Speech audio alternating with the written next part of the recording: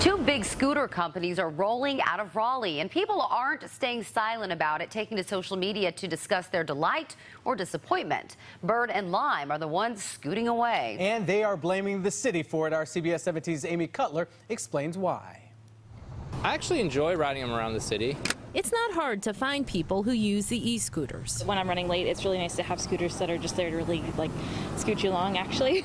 They're all over Raleigh. Rather than having a car, I can just get on the e-scooters and go about my day. But now the two companies that provide that mode of transportation, Bird and Lime, have said they're leaving. I would say that it's a little surprising. In a statement, Bird blamed burdensome city regulations and fees. Lime said the city has decided to impose some of the most onerous regulations in the country. They have a fee of $300 per scooter per year. I think they've been pretty consistent in that concern and pretty consistent in just how some of the insurance requirements work. Tuesday was the deadline for e-scooter operators to submit proposals. The city says neither Bird nor Lime did.